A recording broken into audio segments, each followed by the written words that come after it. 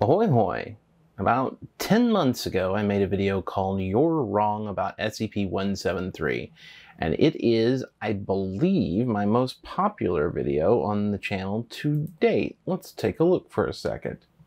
Yes, it has 431,000 views, and I noticed that it was getting an uptick in views recently, and decided that I was going to do another video responding to some of the comments made in the first video. So, welcome to You're Probably Still Wrong About SCP-173.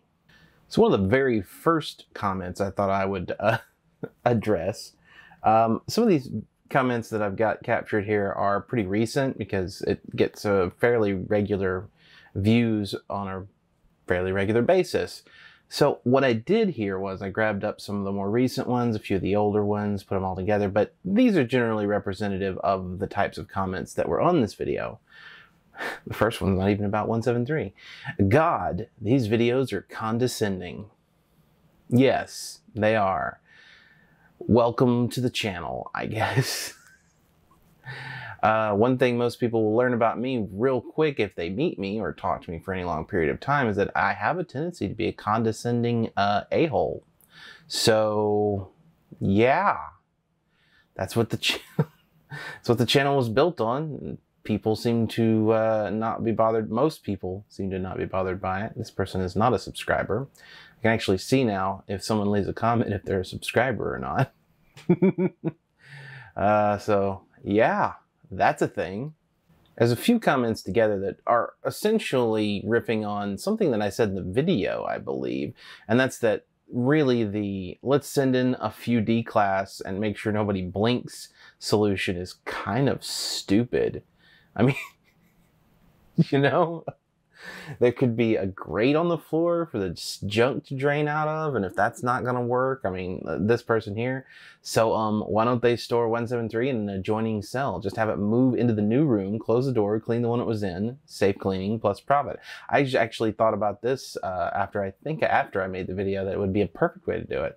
Just lure him into just have two rooms next to each other. Lure him into this room, close the door, clean this room.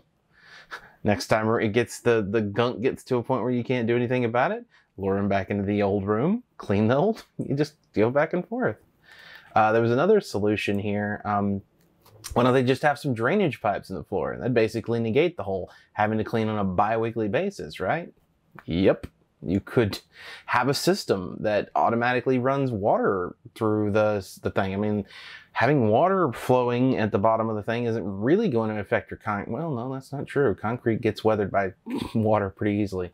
So, yeah, so you wouldn't need something. You wouldn't really want to move them out anyway, because water, especially water with cleaning fluid in it or any kind of cleaning chemicals, is eventually going to wear away at concrete. So you're going to destroy.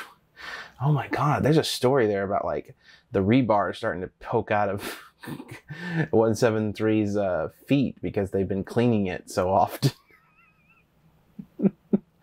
I hadn't thought of that until just now. Here's one about me, not 173 again. Is Doctor Cimmerian burnt, or does he just have one terrible rash? There's a story in the wiki called 4 stories told in order to mislead a sentient severed hand that just wanted to ask a goddamn personal question for once. Took me a second to remember that title. That is the closest you're going to find to an origin story for the burns on Doctor Cimmerian, which, by the way, I got new merch in. I actually ordered it. I'm wearing the shirt. I'll stand up to the end. Well, no, I'll show you now. You're wrong about this t-shirt, and you're wrong about this poster. I really like the poster with the yellow. I think it really stands out. There's a black version I wasn't particularly fond of, but if you guys think it would be better in black, you let me know. I'm doing a merch ad in the middle of a video. Sorry. But yeah, he's burnt. In this image here, in that image over there, he's just burnt.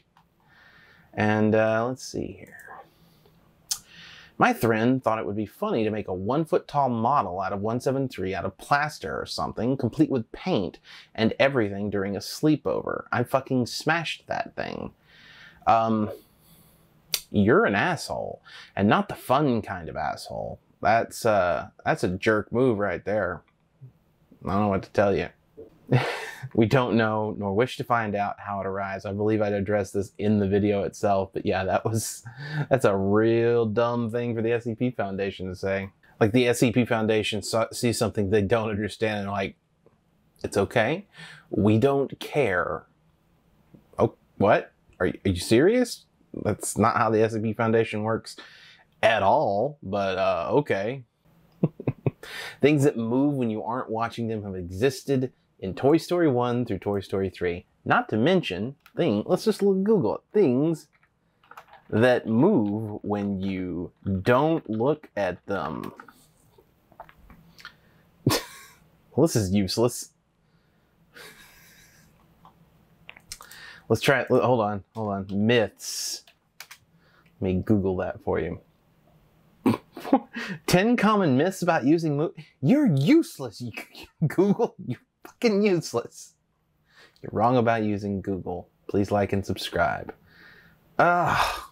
Anyway, there are I know there are in literature dating back to almost to prehistory, because that's literally as far as literature goes, but dating all the way back to the beginning of writing, and probably before that, because it was probably oral stories then, there have been stories of monsters that move when you're not looking at them. That's sort of the thing. Like, it's a primal human fear. It's probably why 173 worked out so well. It's just a thing, you know? What's next? I wonder if the use of Untitled 2004, which is the sculpture behind 173, could be considered fair use, as it is potentially transformational and also does not take away from the original piece. That is not how fair use works, because, and this person who's responded here, no, because coming up with a story and attaching it to an existing sculpture doesn't actually transform the sculpture in any way. What it does is it actually puts it in a new context, and literally, specifically recontextualizing a piece isn't protected under fair use. Like, explicitly not protected under fair use. This is a very recent comment, and it's the main reason I decided to do this video, because I really, really wanted to address it. Artists are some of the most insufferable people on the planet. This guy made a sculpture that, yes, was stolen, but which brought him 100 times the amount of exposure he otherwise would have ever gotten in his life. So we should be thankful that his thing was stolen. The original concept was not for SCP-173, but you know what? Someone found a way to make it into something he never intended, and in doing so, created an entire website of content people enjoy and make secondary content about. As an artist, he should appreciate and be proud that something he created has such a profound impact on millions of people. This is every artist's purpose, and he is upset because his specific vision wasn't what ended up doing that? What an arrogant fuck. And by the way, that's him saying, what an arrogant fuck, not me responding to him, which would be an appropriate response to that comment, because holy shit, I am so sorry, but no. You don't get to tell the artist who has been stolen from, could you imagine? You steal someone's... Oh my god. Oh my god. I saw this. And there are so many things wrong with it. I almost don't know where to begin. Like, it is... So, let's just start from the top. Artists are some of the most insufferable people on the planet. So, I feel like this guy has an axe to grind already. Some artist somewhere has pissed him off. This guy made a sculpture that, yes, was stolen. Thank you for admitting that it was stolen, at least. Which brought him 100 times. You don't know. This guy is by the way, the guy who made Untitled 2004 is a successful artist outside of anything the SCP Foundation has ever sent his way. He is a very well recognized artist. He does art exhibitions worldwide. The guy does, but he should be thankful for people pointing at his art and going, peanut. That's what he wants. That's what he wanted when he made a piece of art. It's about I believe, the nuclear bombing of Hiroshima and was trying to make a message about it. Maybe you should be thankful for that he hasn't taken it down, not mad that he's not thankful back that you stole his shit. The original concept was not for SCP-173, but you know what? Someone found a way to make it so, yeah, they did. And thankfully, he hasn't had it taken down, but that doesn't mean that he owes us anything. Oh my God, people are amazingly entitled to art. Why are people so entitled to art? I don't have words for this because it makes me so angry that people feel entitled to steal shit.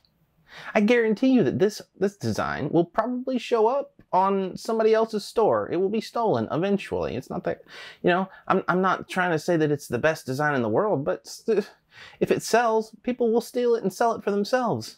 But the idea that the artist should be thankful for having his shit stolen is beyond the pale. I have no words for how stupid this motherfucker is. I'm sorry to this guy, but I mean, wow, that's ridiculous. There's ridiculous, and then there's ridiculous. I'm not putting the names of these people in the video because I actually already had a little bit of a problem recently with putting up a video, or no, I put up a tweet with a reply to somebody on YouTube, and I feel like I have a responsibility to these people not to like send hate their way, because I mean, you leave a comment, you think you're anonymous, and then I show it in a video and show your name and people start messaging you or trying to find out more about you. But oh my God, sometimes people just leave comments that you're just like, that's got to go in a video. Why is the title "You're Wrong About X" and not the problem with or story behind? Seems oddly accusatory. Yeah, because people get super offended whenever you say they're wrong about something. So they click. I'm not gonna lie. Anyway, I've been scrolling enough, I think, at this point. Got enough comments together to make a video. So thank you very much for watching. If you want to help support this channel, scroll down, hit the subscribe button, then hit the notification bell next to that so you're notified when I upload new videos. If you'd like to really help this channel out and maybe get some cool merchandise while you're at it, head on over to the carousel, there's a product carousel just underneath the video. You can click on any one of them. It'll take you to my store, and you can scroll through any of my products, but some of them are on direct display. And buy something. I'll tell you right now, I bought this shirt, and I bought that poster back there. I've got a hoodie coming in sooner or later. The important part for me is that I really think that the quality, like for example, I bought this at Walmart. Hold on, let's see. I bought this at Walmart on a whim because I just felt like I needed something on both shoulders, and I'd already bought this, but it hadn't come in yet. This is a much higher quality poster than this is, just straight up. And this shirt that I'm wearing right now,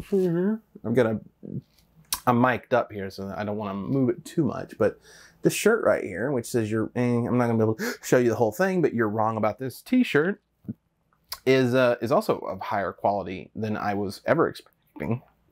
Definitely higher quality than something I would get at Walmart, which is where I get my clothes because I'm poor. But yeah, I really think that the quality, so far, I'm getting a hoodie, I'll see how that looks too, but the quality of the products that that Teespring produces is, I'm happy with them. I was thinking about possibly going to other stores too and starting some stuff up there just to see, but with the quality of the products that they're putting out, I don't see much of a reason to switch. And plus I got the carousel. I don't think any other products can be in the little thing underneath.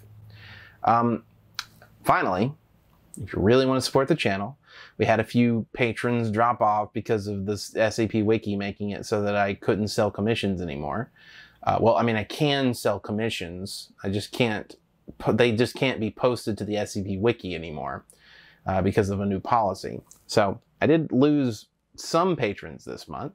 It's nothing's too serious, but if you want to help support the channel, you can always head on over to patreon.com/DCimmerian and pledge at any level.